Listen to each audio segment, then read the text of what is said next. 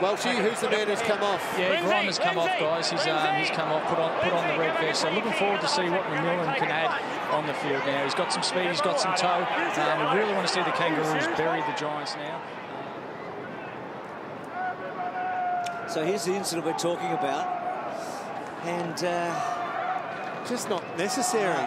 The game's over. Oh, no, he's...